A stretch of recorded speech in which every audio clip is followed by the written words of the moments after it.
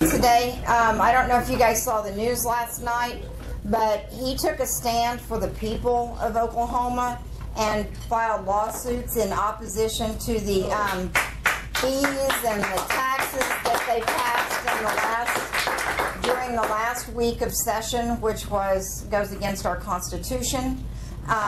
And so I asked Gary to come in and just speak very briefly, and I know, look, politician, preacher, and attorneys. Okay? You don't dare give them the floor, because he's got all three. So it's going to be a while. Well, good morning. Good morning. We did announce yesterday that this coming week we will be filing a lawsuit on behalf of the citizens. As I said in my statement yesterday, I as a U.S. attorney, I fought for the citizens of our state and prosecuted the county commissioner scandal, which was the largest scandal in the nation at the time. As a private attorney, I've stood up for the individuals. I've always represented the people, those that have been harmed or injured. And so we're going to stand up for the people in regards to what's happened in the legislature of late. I went over 4 times and talked to the legislators and that type of thing. And one of the things that I thought was very interesting, I never one time saw one of our statewide officials on the floor talking to our legislators, trying to persuade them. You know, so it's time that we have someone stand up for the people of Oklahoma, and I'm willing to do that.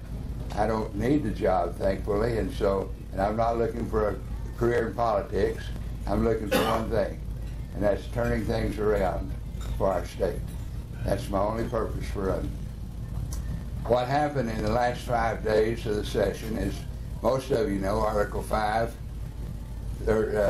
Section 33, does not allow for tax increases in the last 5 days of a session. Well, on these particular issues, they attempted to get them passed as taxes during the session, and they couldn't get there. They couldn't get 76 votes that they needed to pass these issues as taxes. So in the last 5 days, they labeled them fees and exemptions. For example, and I'll run through them very quickly, House Bill 2348 is a tax issue, and it decouples the Oklahoma tax issue from the federal, which means as it is now, as the federal taxes deductions go up, so does Oklahoma's. But this particular bill freezes the Oklahoma tax rate deductions where it is. So it's going to cost those who use the standard deduction program in your tax returns tons of money. It'll affect a large percentage of the Oklahomans. House Bill 2433 raises, basically it's the excise tax on the purchase of a vehicle. Not only is that, and they even put tax in the title, and then call it a fee. And not only does that cost roughly, we estimated, I didn't, but our accountants did, $125 million a year to Oklahoma taxpayers. Can you only imagine what it does to car sales and the economy? And then the third one is House Bill 1449, and they said, well, since those who drive electric vehicles and hybrid vehicles aren't paying gas tax, we gotta put a tax on them. Well, they call it a fee, but actually it's a tax. $100 on electric vehicles and $30 on hybrid vehicles. So that's the bottom line. They're passing taxes the last 5 days. The Constitution says they can't do that, and we're taking it up and contesting it. And I've hired the lawyer to represent me. His name is Stan Ward down at Norman. He is the very guy that filed the action for House Bill 640, which says they can't raise taxes in the last 5 days. Stan Ward. So he knows this bill inside and out, and I've worked with him before. He and I've handled a case or two together, and we're going to take it on for the people of this state. Thank you very much. Thank you. I hope that's all. Hang on, I got a couple of questions. Yes. I have one question. Okay. Do we need to start an initiative petition in this state to change the wording of that amendment to revenue enhancing measures and get rid of the word taxes out of that? I will discuss that with Mr. Ward and see what he thinks about it. Mr. Hearn. Gary, you didn't mention cigarette tax, did you? Is that? Well, the cigarette industry has already filed a lawsuit on the cigarette That's a tax. cessation program. It's not a tax. A deterrent from smoking, right? And my friend in Oklahoma City, Mr. Fent, is going to, he's already got clients and is going to file an action on the oil industry issues. So all of them will be covered. Thank you very much. Hey, Gary, Yes. but just real quick, I believe the current Constitution says in 640 revenue increasing bills. It doesn't say taxes. Yeah. So it's based on its net result of raising revenue. Right? Well, so what Mr. Burgess said already is the case. It's my thinking, I could be wrong, that it says tax. But you could be right. You normally are. Well, don't go giving me big head. Thank you, Gary. We appreciate you very much. You know, it's tough. You know, a few years ago, Tulsa 9.12 filed an amicus brief when they fought when we fought Common Core, and then the courts took it up. And so it's very expensive, and it's not something that just the average. It's not something that just the average citizen can necessarily afford to do, or has the knowledge of how to do it. And so, Gary, we appreciate you standing up for us. We really do. That's right. By the way, the campaign won't be paying for this. And he said the campaign will not be paying for it. It's coming out of your pocket. Is that correct? That's right. Thank you. It wouldn't be legal for the campaign to pay. That's right. Okay, without further ado, I'm going to bring up Representative Eric Proctor. Representative Proctor has served Oklahoma for, 11 years now? So he's on his last term. You know, he's a Democrat, and so he's not squirming, and that's pretty good. But Eric has brought a number of different issues to our attention that are not things that we would typically support, that were brought forth by Republican legislators, which allowed for us to go in and defeat it. And I can think right offhand of when they were going to give tax credits to contractors to come in and build Section 8 housing. You remember that one? And he made us aware that things that get by, you know, over 2,000 bills are typically filed each year, so there's no way that any one person can really keep up with what's going on. And I thought that it would be good for us to get a different perspective, because we're hearing a whole lot of wiggling by Republicans on what happened, especially during the last week of session. And then we do have questions. We ask some tough questions sometimes, Eric, so I just want you to be prepared for that as well. But I asked Eric if he would come and speak to us so that we could get the other side of the aisle's perspective on what went down during this legislative session, what went right, what went wrong, and what needs to be done. And so please join me in welcoming Eric Proctor.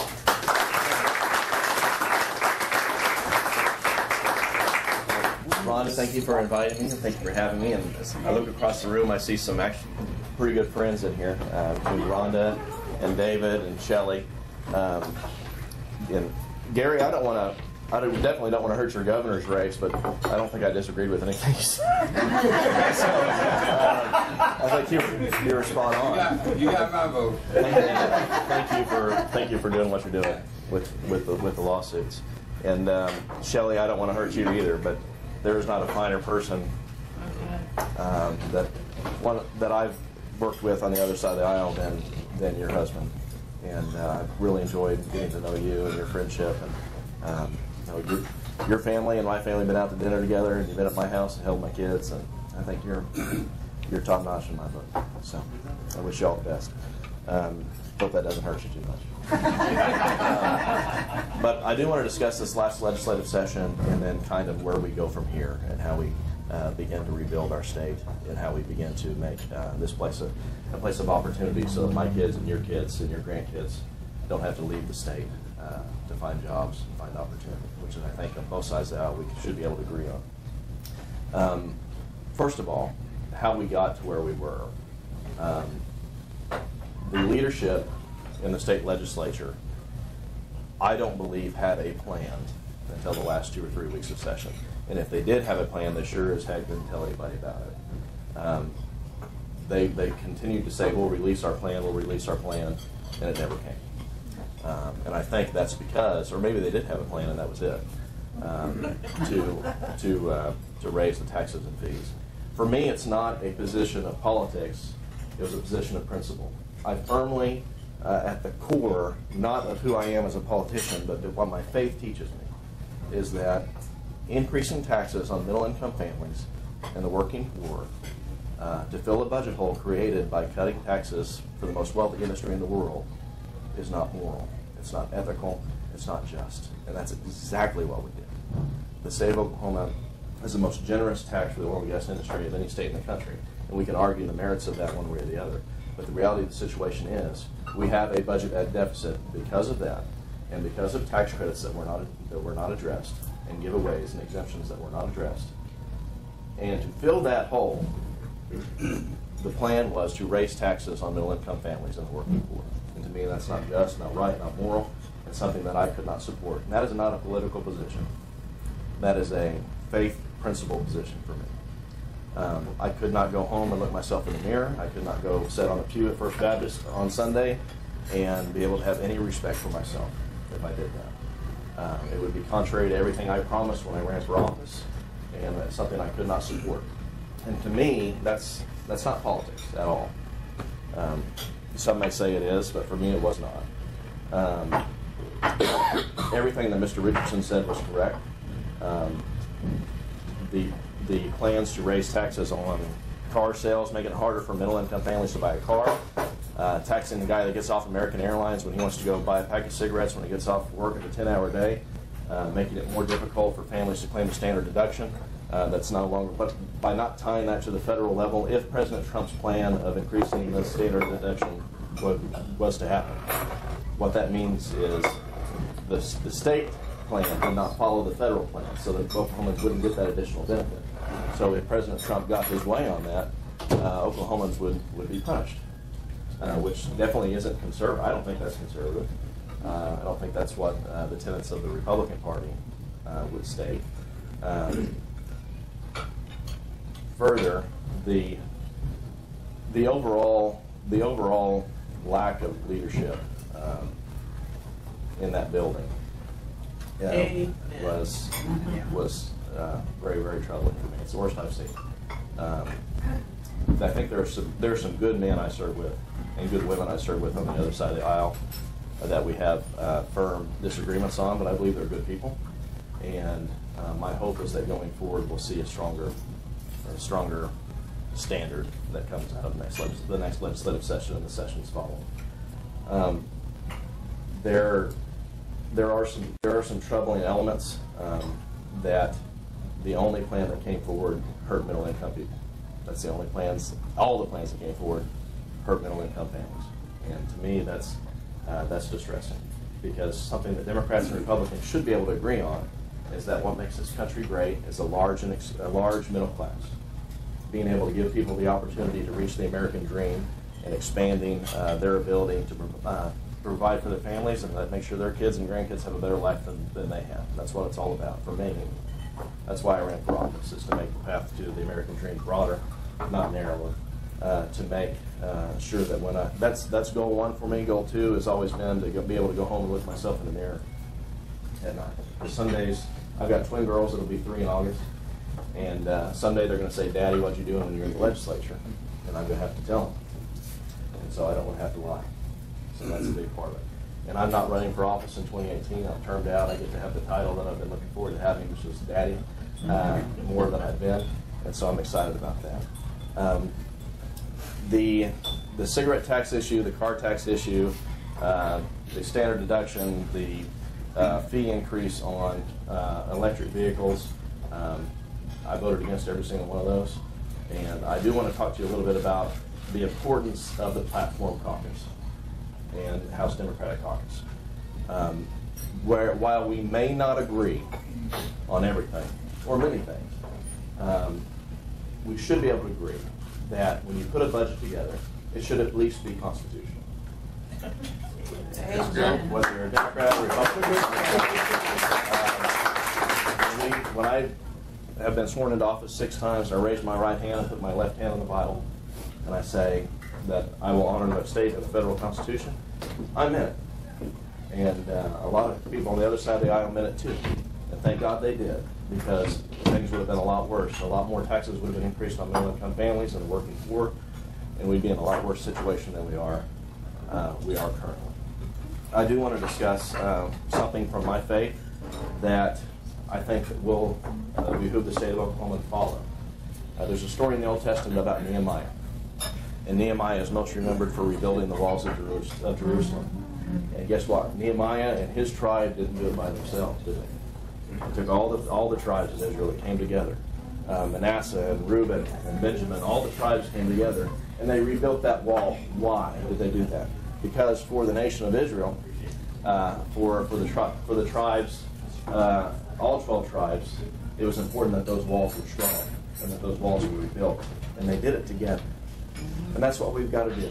We've got to come together as Republicans and Democrats and Independents. We may not always agree how we get there, but we should at least be able to agree on some core tenets. One, the budget should be put together constitutionally, and that we should leave the wood pile higher for the next generation. And if we can't do that, if we can't work at least together to do that, then shame on us. That's why I ran for office, is to make sure my kids, and your grandkids, don't have to be Californians. Find opportunity. Don't have to move to North Texas. Don't have to move to Northwest Arkansas. We're 2,000 teachers short of where we need to be, because our best and our brightest are now in Rogers, Arkansas, Fayetteville, and Wichita, and Dallas. So we have to make investments in our core functions. And most of us should be able to agree that we need to be investing in education, and in public safety, and in infrastructure, in keeping our word to our veterans, that we're not going to cut our investment there. And yes, David, on mental health, we need to be making investments there. Indian cultural museums. Pop museum. Pop museum. Pop museums. We'll get to it. We'll get to it. We can have disagreements on a lot of different things, but at the core of where we should be, is making life better for the next generation. We'll disagree on it, but I think that we can get together. I think we can rebuild that wall. I think we can rebuild Oklahoma, and I think that someday, and hopefully someday soon, we won't have to be visiting our kids and grandkids with all of our vacation days out of state. Can you talk about your association with the Republican Platform Caucus? Sure, I've got a lot of friends in the Republican Platform Caucus. I have a lot of friends that voted differently than I did on everything I just talked about, too. Right. But I would say John Eccles and I have been friends before either one of us were elected, and we were on the opposite side about every one of those things. So it doesn't mean you can't be friends with people, doesn't mean you can't get along, doesn't mean you can't go to have dinner afterwards. But I think Sean Roberts, as someone I am extremely proud of, that does the right thing just about every chance he has to do. The importance of the Platform Committee and the association between the Platform Committee and the House Democratic Caucus is the state question 640. They have to get to 76 votes. And from our perspective, if they're going to, anything that comes out of the House of Representatives, this House of Representatives, that raises taxes and fees, is going to hurt my people. It's not going to go after the big guys. It's not going to go after the most wealthy industry in the world. It's going to go after the guy in American Airlines buying a pack of cigarettes. It's going to go after other proposals where, raise taxes and fees on child care, raise taxes and fees on haircuts, raise taxes and fees on funerals, for crying out loud, and child care. That hurts my folks. And it hurts not just Democrats, but it hurts Republicans and independents that are struggling to make ends meet. But you do know that So- Republicans, the people that are Republicans and follow the platform, are opposed to any, tax increases. Yep. And so, And I'll come out. I'm not opposed to all tax increases, but I do think that it needs to be equitable. And I don't think we're in this mess because people aren't paying enough taxes for cigarettes. I don't think we're in this mess because people aren't paying the government more for child care, or that people aren't paying more to the government when they buy a car. We're in this mess because of poor leadership and a decade of failed fiscal planning that has snowballed into where we're at right now. Yes, sir. You did make the point on Pat Campbell's radio show, and you and Joe Doran were there in, I think, late January. You said the state has all the money it needs. We do. But That's still your position. it is still my position. We have all the money we need if we go after tax credits, if we go after some of the exemptions that are there. But the state has refused to do that. And so, literally, $2.5 billion worth of tax credits, and the only credit they went after was the wind industry. So you've got the government picking winners and losers, which sure as heck isn't a conservative principle. No, sir.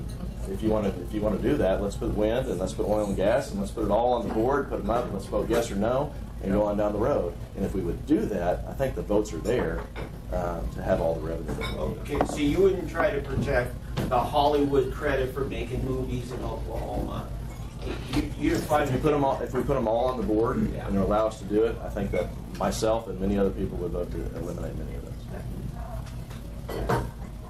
But if the question is down, we're just picking one or two, that's a different discussion. Yes, ma'am. Let's talk about education for a minute.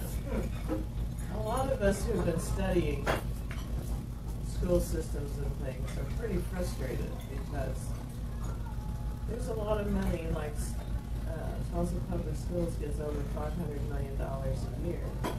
But when you look at the organization chart, they have like 32 pages of administrators before you ever hit the principal. There's no question that they need to be, whether it's Tulsa Public or any other public school system, needs to be good stewards of the taxpayer money. We have too many small schools, systems of less than 100 kids or we have a lot of waste in the education system. A lot of us feel that the education system gets plenty of money, they just use it very poorly. I'm not going to argue that there's not waste, fraud, and abuse, because there is. How can we address that, though? If you eliminated every administrative position, it's less than 2% of the state budget. Less than 2% of the money that goes to education. Does that mean that we don't need to eliminate some? No.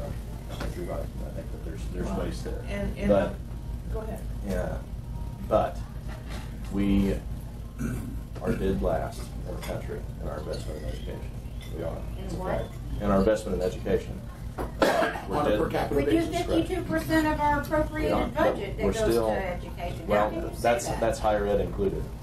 Well, and that's part of the constitutional problem, is the fact that we're forced to give money to higher education, and then we can't even ask them how they spend it. Well, I think one of my core tenets while I've been in office is I think people should lift themselves up from their bootstraps. But I also know not everybody has boots. And so that's why we invest in education. That's why we invest in K-12 ed, specifically. In full disclosure, I was a teacher. But I think that is one of the most important things we can do is invest in pre-K and invest in K-12.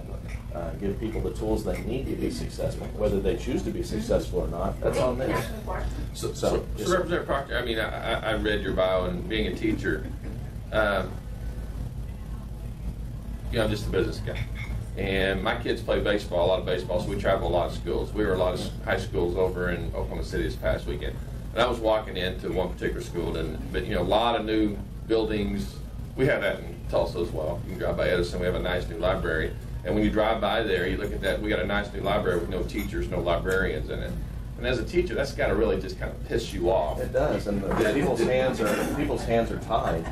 The district's hands are tied in how they spend that money. Some of it they can only spend on buildings. But listen, if you ever watch Star Trek, the Kobayashi Maru, if you play the game and you can't win, you change the rules. It seems like there ought to be a change in the rules of how the income is spent, because we got ad valorem, they can only go on assets, can't go to anything operationally. And if you're a teacher, you got to be saying, listen, we're fighting over the small stuff. We need to fix the way the income comes in and quit building buildings that we built for 4,000 kids that got 2,000 in it now, and we're adding stuff to it. I think that the state of Oklahoma, from a business owner's perspective, economic development wise, it's very hard to recruit businesses when you're near dead last in the country in our investment in education. So if you were able to retain teachers, make sure our best and brightest aren't going to Dallas and aren't going to Springfield and aren't going to Fayetteville or Wichita, and utilize some of those funds that are going to buildings that maybe aren't currently needed, and put that into other areas. But you should know that, I mean, it's nationally, there's no correlation really about dollars spent in education and the quality of the education, which is where voucher schools are coming into the key. I would not agree. That's statistics. But totally, I mean, we love to talk about Texas being, you just referenced Texas a minute ago. Texas has no state income tax, but they have twice as high property tax because they're able to redistribute property tax and use it for some operational monies. But they here, also have a gross production tax at 8.5%. You're right on that as well. But fixing how our income is spent, and I know there's a lot of people who want to protect ad valorem, but when I get my tax bill, which, I look at that and I see how much money is going to education, and then I flip on the TV and everybody's leaving Oklahoma because of education. It goes back to Rhonda's comments. We're taking ad valorem, we're spending on buildings, we're taking the state budget, spending 52%, most of it off the top, to fund education, but we're woefully low. We have a pension issue as well that, everyone wants to compare apples and oranges. It just seems we got to start and reset this, because right now it's a political football and nobody's winning. Everybody's losing. The Democrats are losing. The Republicans are losing. The teachers are losing. The people who are paying the sales tax on the property tax are losing. The money that's going to Oklahoma City those folks are losing. Everybody's losing. So there are no winners in this. And so it seems to me, we talk about everybody getting together and figuring it out. Maybe everybody ought to have a cocktail or something and figure it on a napkin or something. Fix this thing. Well, you would have a cocktail, we'd have Bud Light, but same concept. But I know Miller Lite. Okay, Miller Lite. What you said on being able to use the funds more wisely, just going rather than building the buildings and put that into investing in our teachers, I think is a great idea. But that's constitutional. We have to change our constitution. It would take a constitutional change. I think if it was put on the ballot, I think the people would support that. Are you in favor of a state of looking at the state constitution and redoing it the way we're supposed to do? Or at least we're supposed to go back and look at it every 20 years. And that hasn't happened since, what, 1974? Well, I think we're very fortunate in Oklahoma to have the protection of having the initiative petition. And I think when people get together and want to see a change, I think to me, if the legislature won't act, that's the proper way to do it. And we've seen that people will do that on many issues, whether it's medical marijuana or it's anything. Well, the extreme example of what you're talking about is Jenks Public Schools, where we have now an Olympic-sized swimming pool, two of them. And we have a planetarium. I think in and of themselves, those aren't bad things, but when you have teachers that are leaving the state, it seems like our priority of investment is not really supposed to be. The school board can fix that. The school board determines how much the teachers make. You guys only determine what the base salary is. How some of the money is spent, their hands are tied. I'm sorry. Do we raise hands? You just speak out. Okay. All right. May the loudest voice win. Maybe we've got some areas here for working some things out. First of all, is there some formula set in the Constitution that says for every $2 that goes into common ed, $1 has to go into higher ed? I don't believe so. I haven't seen anything. Ron has heard some things. I could not. There, I don't know. Okay, so right now we just give this basically rounded to about $1 billion, about 1/6 of our appropriated budget, over to higher ed, and we just basically with blindfolds on. This fat cat committee is going to distribute it how they want, and they keep part of it for their high salaries. What if we had something that was more like a Pell Grant that the government does that means tested, so that the family of very, very modest means has some help, but we allow the universities to operate in the marketplace? Because we got over 100 of them. It's not like we're lacking. I would need to see the entire proposal, but that's something that I would not have a closed mind to. for sure. Okay, right. And boy, you're good at that. You couch your commitments very well. You've been around. Well, I've learned when you vote on hundreds and hundreds of bills every year, You gotta read the fine print. Well, A, you got to read them, and B, they change. right. Well, I had a proposal. I met you in the back of the lobby, and I said, "Would you support this on mental health?" And you said, "If it's a clean bill, I will." Yeah. So, but yeah, that's the kind of thing I'm looking for, because right now, you know, it's more the wealthy families going to OU than the poverty families. But yet, our sales tax keeps growing, and that takes equally from the poor to help subsidize and make it so more of the wealthy families. I would argue that it takes disproportionately from the middle income families and the poor. Right, okay, yeah, based on their means, right. But my point is, you know, by giving this money at the top so that we can drop the price of universities down to less than half what the market rate is. If you go to ORU or you went to TU, you know how much I can. Well, TCC. Oh, TC, okay. I'm sorry, I thought you went to. Oh, No. to TCC, NSU, then OU. Oh, that's right. Your friend Jared Monroe. went to TU. Monroe Nichols went to TU. Yeah, okay. But my point being this. Okay. He's letting you know he's humble, okay? Yes. Monroe and I look very similar, so. Okay. Right. But my point being this is, by giving that money to the universities, they can drop the price for everybody less than half on the backs of the middle class and poor by and large. We're taking from the poor and moderate means to give it to the wealthy families in the form of a half-price, top-notch education. I don't disagree, and I would say that I think, and some of you may disagree with this, but I think the system we have in Tulsa County, where part of our property tax goes to the Tulsa Community College and allows people to get those boots that I was talking about, I think is a wonderful thing. And it's also a wonderful thing for economic development.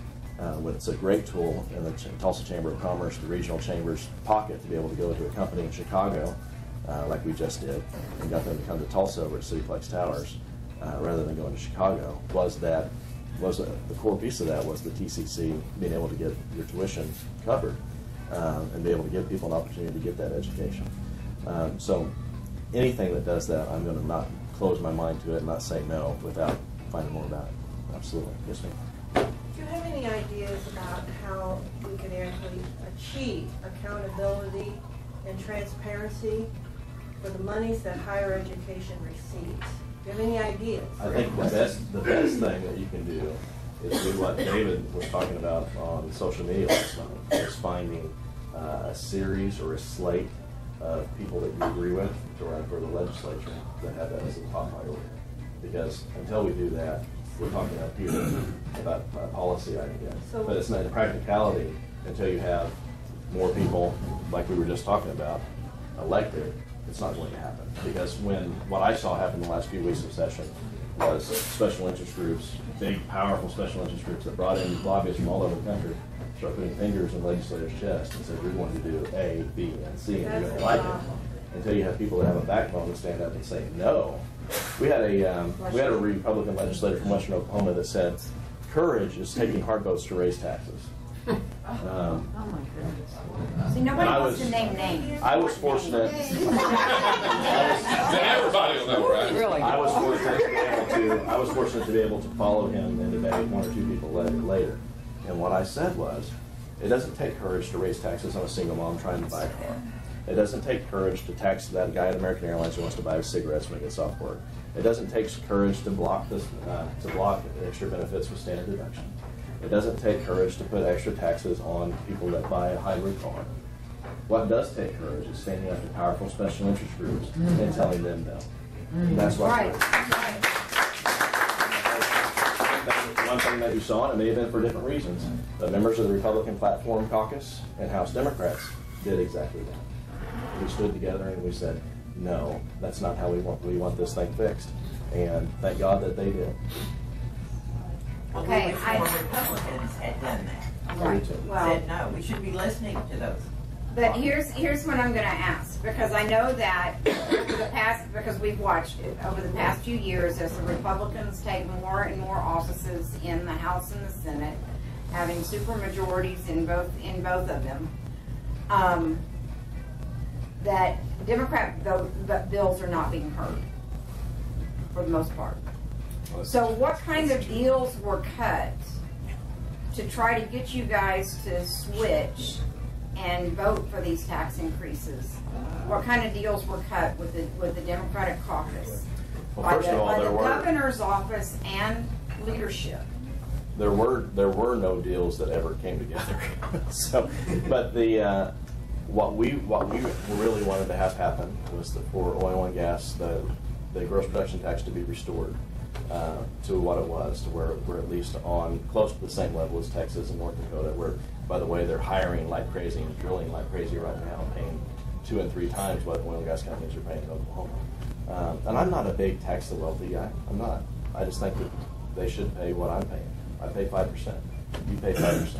I think Harold Hamm, when he gets a barrel of oil out of the ground, that his effective tax rate on it should be the same that you and I pay. I think that's fair. I think that's equitable. I don't think it should be 17%, but it darn sure should be 5%. Okay. And that's where I'm at. Peggy's got another question, and I've got some more. Don't figure that. By the way, you need to, every Republican that didn't vote how you wanted needs to be standing right here. Oh, no, listen, we've already started on, I'm willing to do it. And oh, I'll take no, as many Eric, questions as no, you let me want. tell you something, So- we've already started on them, so don't. They need to be here, they need to be Don't held think we accountable. haven't. But we need that name of that one. That's right. I'll make sure Rhonda has that. Everybody's like, well, I don't want to name names, and it's like, but we need the names. You want anybody? In all honesty, Mr. Proctor, we spend a whole lot more time chewing on. Oh, I know you do. I mean, we are tough, okay? And that's why people run for the spots that I'm in, is to take the questions and be able to defend them and be able to be accountable. Well, And not enough of that happens. let's be honest here. Most Oklahomans, if you ask them their political beliefs, it runs a spectrum from slightly left of center to slightly right of center.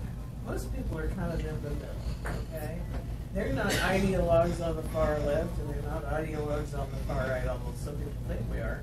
But really, most of us are kind of more centrist. And so, it's very frustrating when we watch on the national level or the state level where there's this constant griping and gritching at each other for extreme positions that nobody really cares about and nothing is done. I mean, that's just the way it is. But let's talk about business too, because we need to have a business-friendly state. And I read a recent study, and it said the states that are doing the best have low state taxes that are consistent. In other words, they're not fluctuating them constantly. And from my perspective, I want all business people to be treated about the same. I mean, fairly the same. I have never seen a really successful deal from a city standpoint or state standpoint where we go in and we give away everything to lure a company in. And yeah, they come, and then the minute the goodies are done, they're out of here, okay?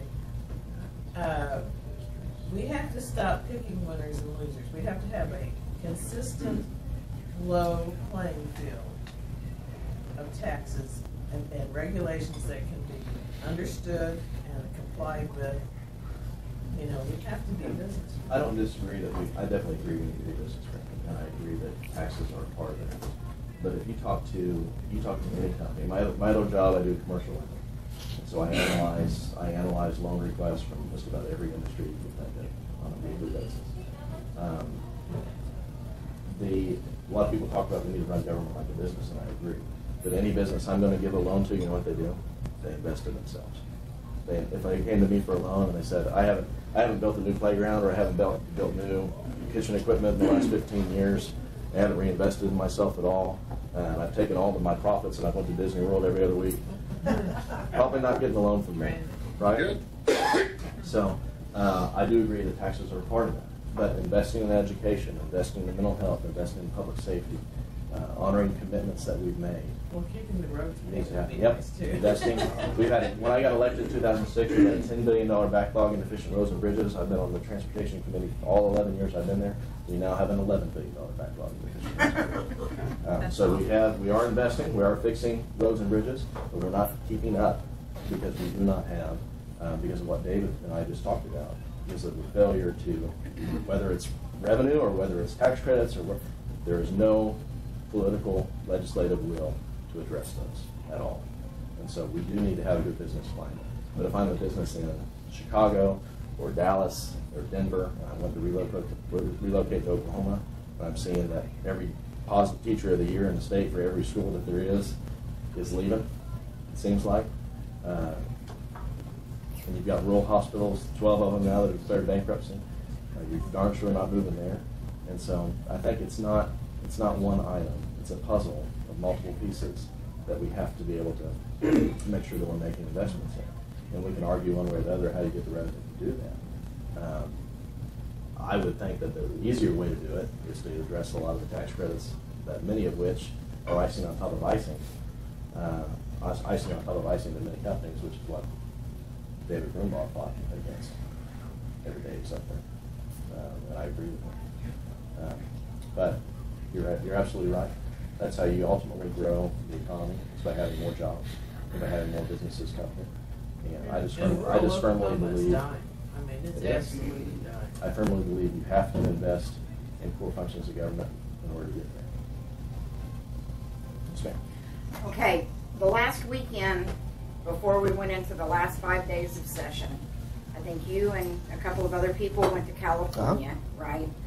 And so that kind of halted the budget process. Is that correct? No, that's not correct. And why did you go to California? And what was the purpose? Well, first of all, I've been in office for 11 years. We've been in session on one Saturday, 2 Saturdays now. So a trip that we planned months before. Right. And I had visited with the floor leader specifically, face to face, and I said, "Are there going to be votes on Friday and Saturday?" I was told no, and so I went.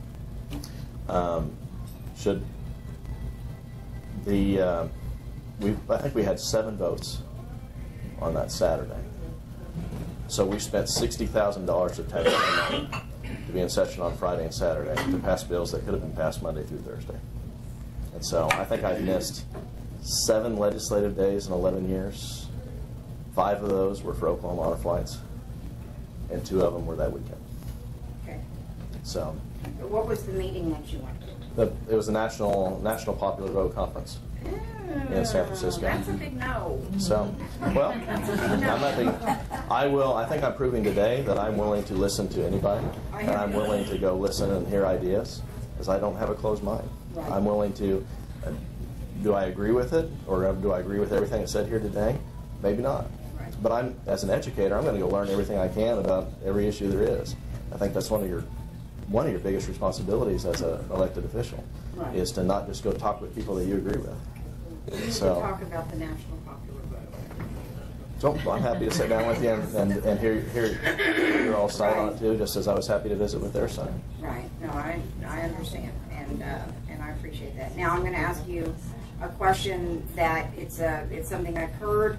I'm hearing that the Democratic Party is asking Scott Inman to not run as governor, but to run for lieutenant governor. You know, I'm sure there's a lot of that? people in the Edmondson camp that would really like that. So who are you leaning towards on that one? I'm supporting Scott Are Inman, you? 110%. And Scott Inman Inman's been to my home, just like Shelley and David. Scott's held my kids. I would, if something happened to me, I would have no problem with Scott Inman taking care of my kids. I believe in him. We don't agree on everything. Absolutely not. I don't agree with anybody on everything. That's my wife.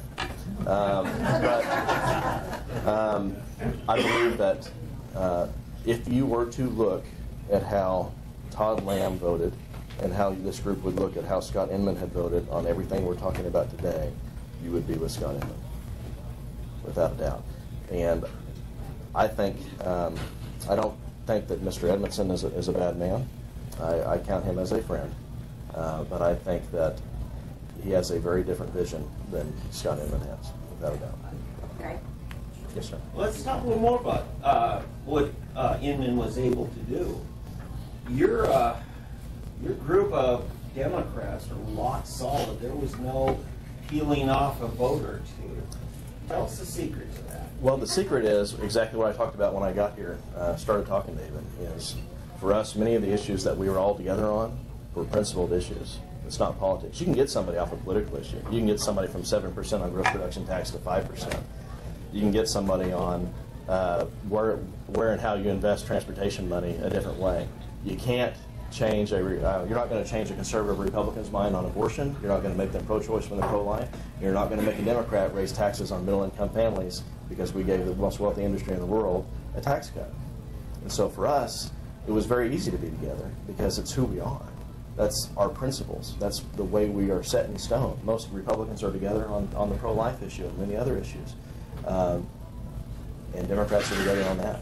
So you can't peel off somebody from a core tenet of who they are very easily. Okay, can I follow up on that? Pro-life. We see the National Democrat Party, it's almost like that's a sacrament, is you just have to be pro-abortion, Where would you and your colleagues be on this? Could you give us... Well, I can't speak to every one of the 26, right. But I know for Leader and Inman and I have a very strong record of supporting life. You can look at the record for the last 10 years, and it's out there, it's a public record. My position is, am I pro-life? Yes. Do I have a record to back that up? Yes. Have I received awards from the Americans for Life? Yes. But for me, what I want is I want there to be less abortions in America. And I believe how you get there, I don't think we're going to get there policy-wise. I don't. I don't think it's going to happen. I can tell you've got 5 people that wear black robes in Washington, D.C. that make that decision. We're not going to get there. But what we should be able to agree on is creating an economic system, creating an environment where that is the last choice. When in the most wealthy country in the world, there's not a woman in this country that should have to choose between bankruptcy and having a kid. There's no reason for that. I don't think that's the decision. I think right now you've got the state paying for the majority. I don't think it's everybody's decision. I don't think it's everybody's decision, but when you got somebody who's working minimum wage at 17 and gets pregnant, and they get when my wife and I had our twins, $40,000 hospital bill. Okay. Can I follow up on that? But here's the deal, because we hear the same thing on crime issues, that it's because of economics that drives people to crime. Well, if that were true, the Great Depression would have been one of the greatest crime eras in our history. And some of us just don't buy that line that people become bad because they're poor. I don't believe that either. But I do believe that a lot of people choose to not be bankrupt. I just disagree with that because the state is going to pick up the tab. That is the state pays for the majority of the births that occur right now. I think it's a choice. Of births. We're talking about abortion. Right, but what I'm saying, he says that it's a choice between bankruptcy and birth. Not for everybody, but I do think it's an economic decision that many people make. If you've already got 2 kids, I think having a third kid is for some, yes, but I think it's also an economic choice. And I think if we had I think what you see is in times when America has an expanding middle class, and at times when people have expanded opportunities and people have more access to the American dream, the darndest thing happens. Yeah. Before your abortion rate goes down. Eric, here's our crux, and this goes to more of a national narrative, is you hear a lot of people, especially using race issues and minority leaders, and keep tying their policies of more socialism as somehow the only way we can be racially just. And some of us just don't buy it. When we say, well, we're too hard on, the black folks are economically depressed and that's why they do this, and why, I firmly believe, we can disagree, but I firmly believe when you have policies that lead to a stronger middle class, and when you have stronger economic opportunities, and when you have higher education that's more affordable, and when people have hope, they're less likely to make those decisions. Yeah, but I see wealthy people. I mean, take Rick Brinkley. Why did he steal over $1 million? Was he really economically driven to it? Or was it a moral bankruptcy? Was it a problem of, his own addictions and his... I just don't see it's because we denied him the economic... Not on every individual case. I don't disagree with that. But I do think that a lot of the ills and a lot of the things that many of us would agree that are moral in this country would be less so if we had a stronger middle class. In the 2010 census, for the first time in U.S. history, the middle class is less than 50% of the population. So the middle class is definitely shrinking, okay? And this is troubling to me. It's troubling to me, and this is a national issue, not a state issue so much, but when you see last week, Lowe's laid off 125 IT workers and sent their jobs to India. When you see the abuse of H-1B visas, H-2B visas, and all these other crazy visas, and now this OPT program, which came out on Breitbart yesterday, where big national companies are hiring foreign citizen U.S. graduates, and half of the jobs are going to them every year because they don't have to pay Social Security and Medicare taxes. And those companies are getting tax credits. Yes. Well, we are discriminating against our own workers because of our tax burdens and all this. We have to change that. I don't disagree, and I authored a bill a few years ago that said any company in Oklahoma that's outsourced jobs out of the state or out of the country, I think it was out of the country, if they're on the Department of Labor's list for outsourcing jobs, you don't get a tax credit anymore, you got to pay it back. Good. Yeah. But it wasn't allowed enough. But it wasn't allowed enough. See, I know, and that's part of our frustration. That's where we have the money we need. But okay, I got to jump in on this one. How many times have you re-authored that since? At least once. You've put it back since, but it's been several years. Why was that not a perpetual renewal? It was well, I can tell you what died. Well, in the House, the Senate you can author as many bills as you want. In the House, we're limited to 8. And so when the idea gets shot down over and over again, you can continue to put forward, but I only get 8 bills a year. So that's part of that. I still support it, and I think it needs to happen. A lot of my bills become law a year later with Republicans' names on them, so, which is fine with me. I mean, that works. That's great. I'll give you an example. I filed legislation that benefits veterans, which is a big issue for me. I was raised from the time I was 4 until I went to college with my grandfather, who served as General Patton in North Africa, Sicily, and Italy. And he and my grandmother raised me from the time I was 4 until I went off. And I was very much involved in the Oklahoma Arc Flash program and headed it up for the eastern side of the state. So it's an issue that's really important to me. And so I've authored many, many bills that would benefit veterans, and some of them get authored by Republicans and then become law. And that's great. From my perspective, wonderful. But I do think there's something to be said, and we touched on this a little bit ago. When you have supermajorities of one party in both houses, and a governor from the same party, it's not good for the state. And whether it's not good if that was the Democrats in Oklahoma, or it's not good if it was the Democrats in Washington, D.C., you need more. Our founding fathers put into our republic checks and balances for a reason. And more checks and more balances we have are a positive thing. And so do I think that we need to have more conservative Republicans elected? Yes. Do I think we need to have more Democrats elected? Yes. Because what we have now is not working. Well, I would say this to all of you. Tulsa 9.12 is a nonpartisan group. I mean, we do lean conservative. But if we know you have a bill that we believe in, we will fight for your bill. But you have to let us know, because there's no way we're going to read 2,000. Rhonda can get a hold of me very easily, and I've got and especially bills having to do with corrupt practices, and we really don't like favors.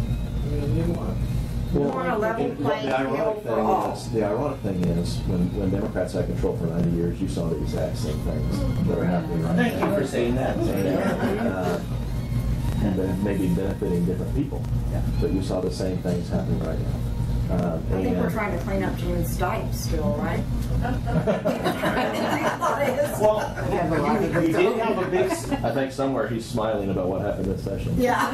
You did have a big success in February regarding how schools handle leftover food. Yes. Talk about it. That was a bill I was able to get through that said that right now we have literally millions of dollars worth of food that's just being thrown away in school systems. And that's another issue, thank you, David, I'm very passionate about, is at least one out of every 5 kids in Oklahoma go to bed hungry or have some type of food deficiency. And I can take you to 100 houses within 2 miles of my house where it's an issue. Yeah. Because I take them food. But Republicans supported you, didn't they? But there's also. Yes, they did. It was a bipartisan, unanimous vote, and what my bill said was, rather than throwing that food away, that every school employee is now an agent of the food bank. If they know a child that has food deficiencies, they can keep that carton of milk or they can keep that banana, and they can send it home with the kid. And it also eliminated liability for that teacher, for that school kid. So that's an example of some things. One thing we did work together on that we were able to get through. Representative Dunnington, that was extremely positive. Let's answer this gentleman's question. Yes, sir. Hi, I'm the interloper. I'm a rare breed. We moved to Oklahoma from Richmond. This is our first meeting. This is my wife, Maria. My name is Ken. And I guess my question for you is, I very much agree with the perspective that too strong single-party dominance in a state allows for abuse. I mean, we've seen that over and over again early in the Bush administration. There was similar things at the national level.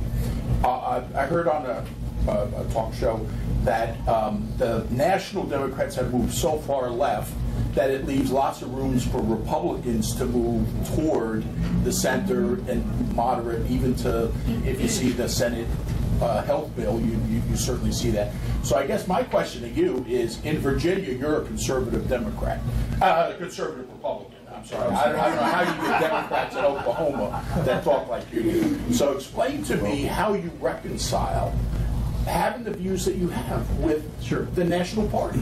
I would argue that nationally, many of the Republicans have went the other way. That creates opportunities for us. Us also. And I want to talk about why that is just real briefly. Because of redistricting and gerrymandering, both on the legislative and the federal level, their seats are drawn in such a way that they will only be represented by a Democrat or they will only be represented by a Republican. So what that means is, when you run in a primary, you have to be super conservative or you have to be super liberal to win that primary. And so when they get to D.C. or they get to Oklahoma City, there's nothing to agree on because they're so ideologically different. There's not very many moderates. So to me, redistricting reform done by people used to, I think maybe Will Rogers, somebody a lot smarter than me, once said that used to the voters pick the politicians, now the politicians pick the voters. That's not a good way to run a government. And so I'm a firm supporter, and I think it would have to be done through an initiative petition of having an independent redistricting committee made up of citizens rather than politicians. Yes. And I think that would be extremely positive. It would help Republicans, it would help Democrats in Oklahoma, it would help Republicans in California, and it has. They have it there. California's district lines are drawn by citizens, and not drawn by politicians, which is why you still have Republican congressmen in California. And I think that that's a positive thing, to take politicians out of that system. How do I reconcile my views? Just for example, like on the abortion issue, I'm pro-life, and that's why I'm a Democrat. Because I firmly believe that if you have an expanding middle class, and you have access to health care, and more people have opportunity for the American dream, that there will be fewer abortions. I believe that at the core tenet of my faith. That's why I'm that way. Do I agree with everything with my party? Absolutely not. Actually, I felt this year that when I was sitting in the House of Representatives, it sure as heck felt a lot like Boston and Sacramento when I was sitting there in Oklahoma City with some of the policies that were coming out. I'm not a big party person, obviously, I'm here. But we have to get to the point where we don't look at that R or that D. Because it creates, straight party voting creates lazy politicians and it creates lazy voters, frankly. Because you don't have to research the candidate. And then you get Republicans like we have here that don't necessarily agree with you. And that I would argue don't share very many tenets in their mind with your platform, or at least only what is convenient. You can't get them to read it. Well, if we would have invested in pre-K 20 years ago, more legislators would be able to read today. They won't. They don't bother. Yeah. Okay, yeah, obviously, this is a deep-set belief of yours that I think you and I disagree with on. Back in the 80s, I was trained to do sidewalk counseling, in front of abortion clinics and stuff. Now, the best research we had, and abortion had only become legal for, less than about 10 years earlier. But the primary group of the demographic of people seeking abortion was mostly white, middle to upper income, and mostly college age to mid, it's mostly the career track woman. And the abortion was seen as an inconvenience. Now, you're saying that it's economics driving abortion. I would also argue there's an entire generation of minority children in America that aren't here today. That's right. Largely. I'm just saying you're characterizing it as primarily the poor getting the abortions. No, I don't believe that. I believe that it is poor, but it's also many middle income families that make that decision too. And I think the reason why is we had a recession in the 80s across the country, and that was able to be filled because women were able to go get a job. They went and got a job, and they were able to supplement that income. Well, now both husband and wife are working. They can only go get so many second and third jobs. And a big part of that is what we discussed with jobs going overseas, and wages not keeping up with inflation, and the middle class is shrinking. And that has direct, severe economic impacts and social impacts. And you and I need to sit down and have a cup of coffee. Well, yeah, because if all those socialist policies you're pushing through were true, then France wouldn't have any abortions because they got all the socialism in the world. Well, the only red I follow is words. The red I follow isn't red from Moscow. I follow red from my tenets of words that come on the right-hand side of the Bible. So we can argue about it one way or the other. I consider you a friend, and I'd love to sit down and talk with you and have a discussion anytime you want. All right. So I agree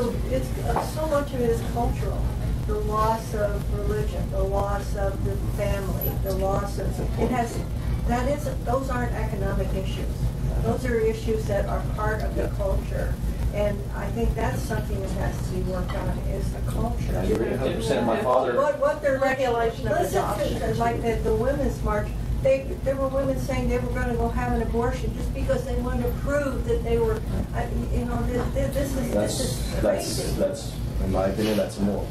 Yes, I don't disagree at all. My father taught at Greeley Elementary in North Tulsa for 22 years, as far north on Cincinnati as you can go. The last year my father taught, there was only one student in his class who didn't have a parent who had either been incarcerated or was incarcerated. They were living with grandparents and aunts and uncles. You're absolutely right. That is a core issue that we need to do better on as a country. But my position is, if we can expand the middle class and you have fewer abortions, that's a positive thing. And if you want, we can expand the middle class for other reasons, and if that happens too, wonderful. So I think it should be something we should be able to come to a consensus. We ought to be looking on the other side of the equation too, and that's adoption. You think of how many people are going overseas to adopt, and yet we have this high abortion. You know what a great bill would be? We take all the tax credits that are given to the oil and gas industry right now, and they don't need to give it to families that adopt. Because it's heavily regulated. Give them a $20,000 tax credit for 10 years. Well, and get DHS out of the mix and their cycle battle stuff. Yeah, right. That makes it virtually impossible for good families to adopt. My sister and brother-in-law just went through a battle with DHS adopting my niece, who came from an absolutely horrible, exactly what we're talking about situation. I wouldn't wish on anybody. And DHS made it extremely difficult, and there are reforms needed there, and I saw it firsthand. Well, by the same token, the reason that DHS does what it does is because of the laws that the legislature has passed. They are not doing things that are really out of bounds with the laws you guys passed. I don't disagree. And one of the things I'm most proud of is offering legislation with Representative Derby, not Dale, but David Derby, about 3 years ago, to help improve the process. At least that one particular part of the process where I saw, which is where if there's a felony involved, child neglect and felonies, that the parental rights are no longer intact. But I think there's a lot of room there that, and you're exactly right, it's perpetuated by not only what has been done, but what is not being done. Well, I'm standing here because Rhonda had to leave early, and I want to thank Mr. Parker for his Right.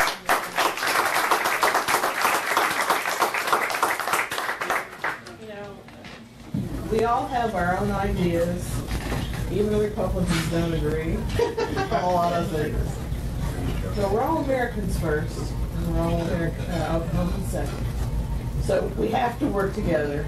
We have to hear the other side. We have to figure out where we can, what the things that we can get together on and solve our problems. So I really appreciate Mr. Parker coming, and I appreciate all you guys. Thank you. Thanks, man.